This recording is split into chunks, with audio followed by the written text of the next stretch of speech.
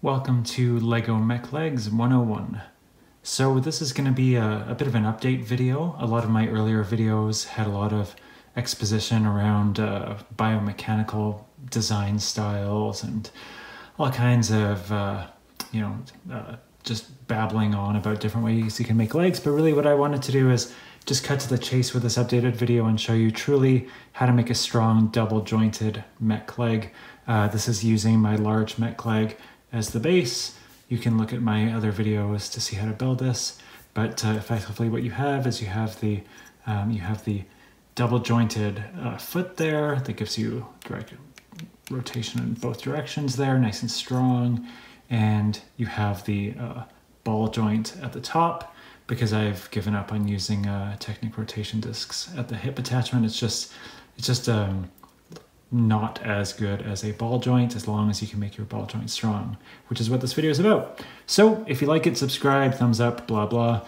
Let's get started. So first things first, in order to make a strong hip attachment, make sure you use a friction extender.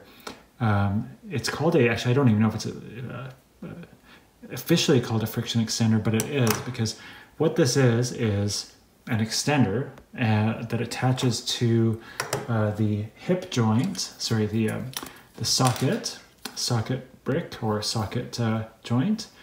But the special part is actually on the very inside. There's a tiny little bit of rubber there, and what that does is it holds the ball in place, adds a little bit more friction. It's not just to make the joint longer, although that can be useful too, so don't skimp out on these. So back to the leg. What we're going to do here is I'm going to show you two different ways, but ultimately infinite different ways you can attach the second joint in order to strengthen this hip.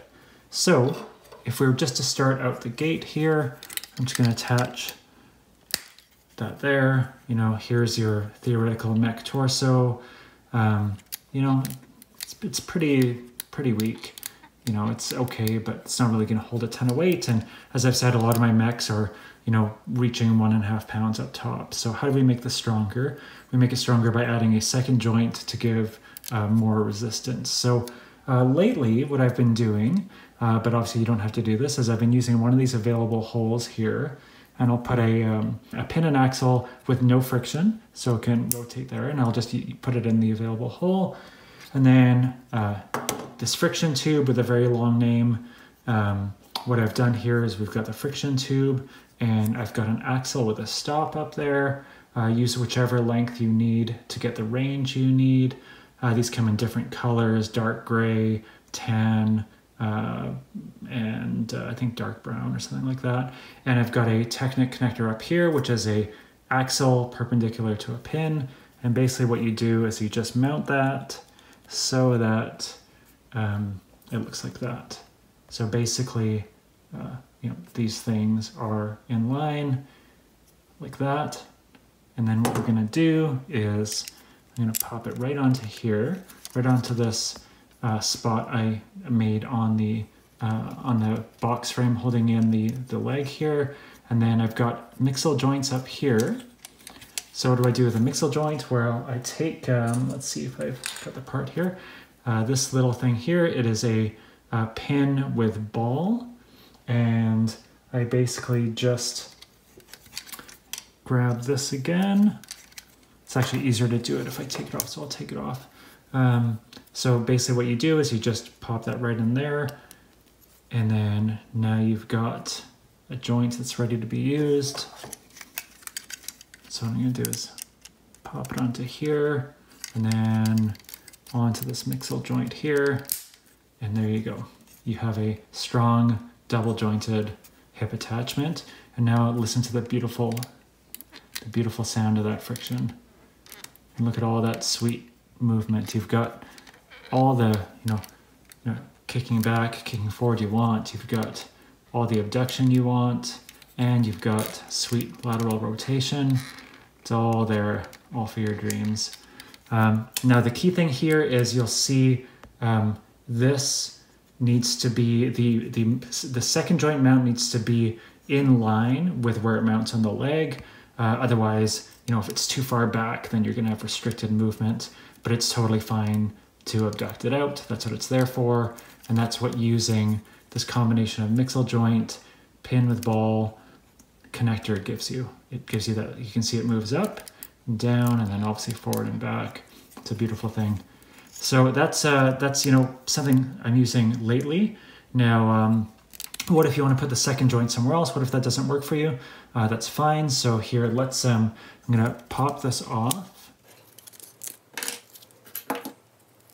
And let's say you're like, well, the way I'm plating this, maybe it makes sense to have it here because I have some plan up here, or maybe you're just using a completely different leg. You obviously don't need to use the way I do it here. You can build your leg however you want. The whole point of this is you can put a second joint on it wherever you want. So let's say you have a mixel cup down here. So then what you can do is you can put a little ball with axle attachment, which is this little guy here. I believe it only comes in light gray. Come on, focus. Pop that in. And then same kind of thing. We're gonna take our friction tube and I'll just pop it in there. Now, it's obviously a little bit farther over, so like I was saying, you will need to tweak this as needed so that it doesn't extend too far beyond the axis of movement. So let's put it maybe, let's put it here. Let's see if that one worked. Yeah, so there you go. You know, you've got all of your movement. And obviously you'll have to, you know, build it with whatever clearance you have in mind. Maybe I'll just move it one over. No, let's see. Yeah, that's fine, right? So let's say you're not building your torso studs up. Let's say you're building it studs forward. You can really use any kind of attachment mechanism you want here. So in this case, maybe I'll use a ball with holes and attach it to my axle with stop there. And let's pop it on here. It could have gone on either spot, but we'll keep this one. And then let's grab a brick with cup and pop it on the back there. And then maybe this is how I want to attach this because I want to do a studs forward torso. This is kind of like my arc-on. I use this. And again, well, I've got a little bit of a range issue here, but you know, that's easily tweaked. You know, maybe what I would do is, in this case, maybe I would actually move the attachment up, right? Do something that makes more sense. And then push this back.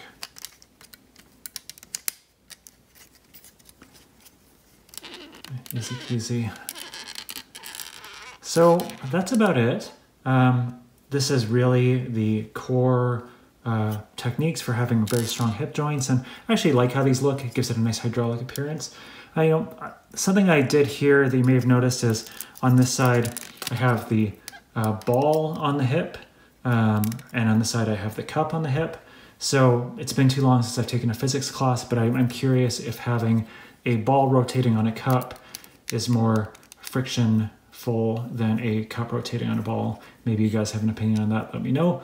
And there is your double jointed hip. Subscribe, like, blah, blah. See you later.